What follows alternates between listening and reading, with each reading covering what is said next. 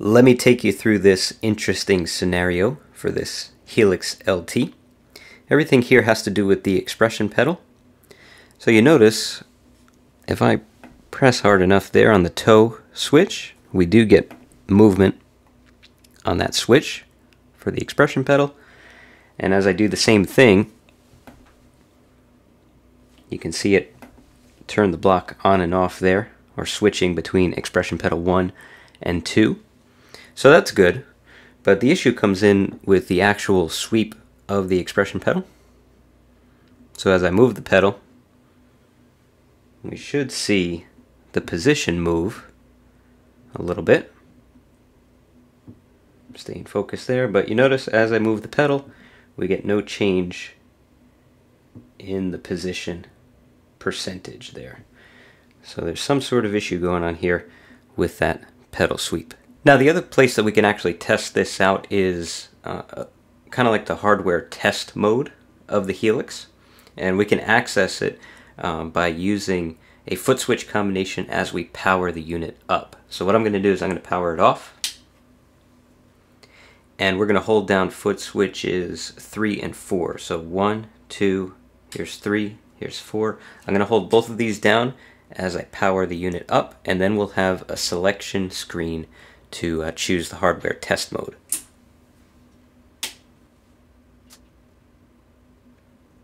So now you see we're at a close-up of this screen. There's a number of selections. We'll select the top one using the joystick, and I can just press it UI test.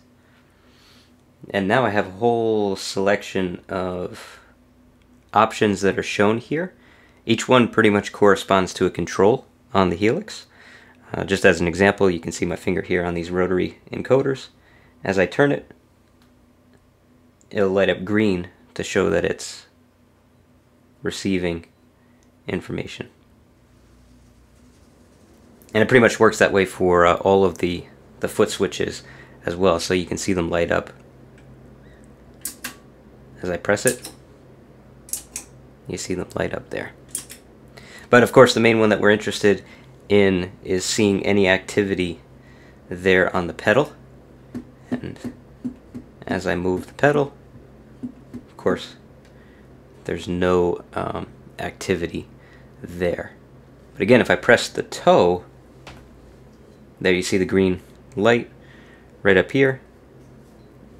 That's me pressing the toe of the pedal, but of course there's no movement on the sweep of the pedal. Now at this point we have to get in to the Helix, so we'll just disassemble it real quick. Let me show you the way to do that. First thing that I found the best is to go ahead and take off these kind of rubbery plastic side panels, and they're held on with 1, 2, 3, 4, 5 little screws that have a hex head, and I found a 2.5mm hex head works the best for these.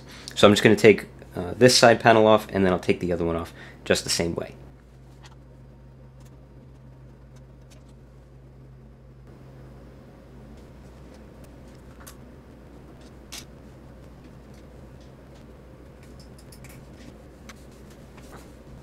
Now you see I've flipped the unit around. I'm going to do the exact same thing. 5 hex screws to take off this side panel. You notice though that there is a hex screw here, and that's the adjustment for the resistance of the expression pedal. You don't have to worry about touching that. The side panel will come right off over that.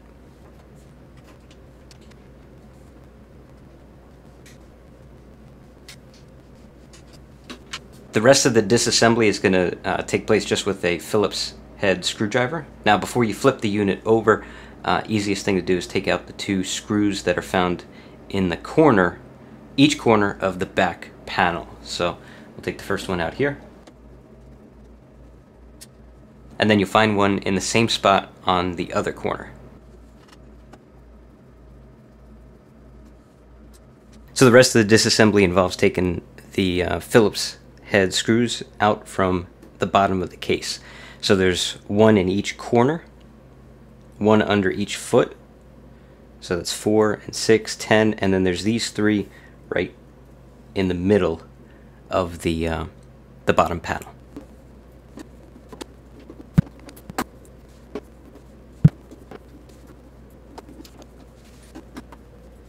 So now at this point, the trick is just to get the bottom panel off. You'll notice that it's pretty loose here.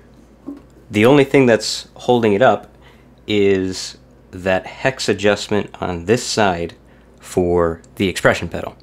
So I found the best way to do this is to actually get the right side, as I'm looking at it flipped over, the right side off, and then I can slide it over and off of the top of that expression pedal nut that's right here, because that's the hole where the expression pedal adjustment nut sits. So you just want to make sure that you get the panel over and off of the nut as you pull it off. So at this point we've zoomed into, if we have the unit flipped over, the left side of the unit, and you notice it's nicely labeled pedal sensor section. So actually if I zoom out here, let's see if I can do that. Yeah, there you go. That's kind of the idea here. Can even come out a little bit more. This right here is the, I guess you could say, the hinge that the expression pedal rocks back and forth on. This is a little foot that comes off the bottom of the expression pedal, and then we're looking at the sensor section here. And in the back there's another board under here. That's the toe switch section. So that's the part that functions well. This here is where the problem seems to be. And actually, if I lift the unit up a little bit and I move the expression pedal back and forth, there you go. You can see how that little foot with the white covering or white tape on it moves further and closer to the sensor section. So let me get back in.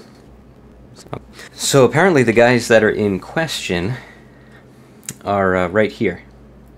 We have one that's labeled D3 and one that's labeled Q1. Now, I can't take credit for any of this stuff because as musicians, where do we learn anything? We learn them from the online forums. So a few other people have had this same issue, and there's a couple excellent forum threads on the topic. They're linked in the description below if you have the same problem. So apparently Q1, I guess, is the receiver. D3 is the one that should emit light, and when it emits light it reflects off of this white tape, and as the white part gets closer or further, the receiver picks that up, and then the software figures out what percentage the rock of the expression pedal should be at. So that's how it knows which position you're in. Problem here is when I power the unit on, I don't get any light coming off of D3. So apparently D3 is faulty. That's the idea here. Now, one other place that we can test, and I'll try this and I'll try it while we're together here, is just checking to see if there's any voltage that's coming across D3. And in a case like that, that should rule out maybe if there was more of a problem with the sensor board itself, or if the problem is just isolated here to the actual LED. Maybe that the LED is not functioning itself, but the board is providing power to this location. So if I check with a meter, I do end up seeing voltage across D3. Now the idea then, and this is where the tricky part comes in because I'm not particularly skilled when it comes to soldering, but the idea would be to take this D3 off the board, that LED, and replace it with another one and see if I can get the expression pedal to function. So that's what we're going to try now.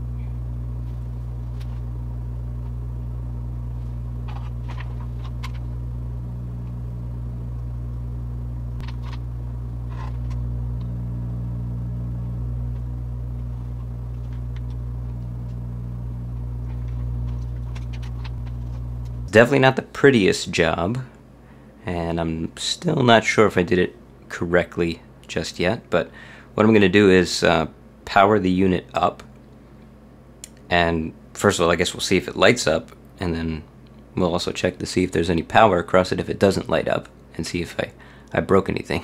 But let's find out.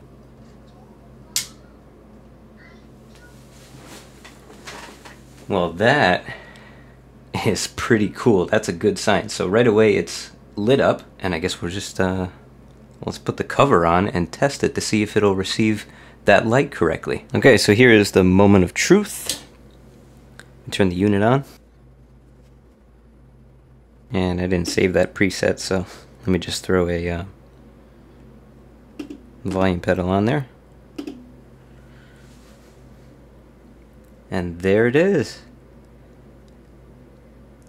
So now I'm sweeping the volume pedal. Let me see if I can zoom in on it for you. So here we are sweeping the volume pedal after replacing that little LED, and we're going from 0 to 100%. Now that is pretty cool. Now of course, again, I'm not the best at soldering in the world, so we'll see how long that fix lasts. But it's kind of cool to have taken this guy apart. It was out of warranty. This was not something that Line 6 was going to fix for free, and it would have cost probably quite a bit of money to take it to an authorized service center, and no one could give an accurate quote without actually seeing the unit, and that would have even cost money for them to take a look at the unit and give an estimate. So here we are, searched the forums, took it apart, and that little LED was about between $2 and $3. So pretty cool little fix there. Again, this is not something that you want to do if your unit is within warranty, because it's probably not a good idea to go in there and start taking things apart if it's under warranty. But in my case, this one's 5 years old, and it has a little bit of new life left in it, and we'll see how long it lasts. Thanks a lot for watching, and I hope this video was helpful if you have a similar situation.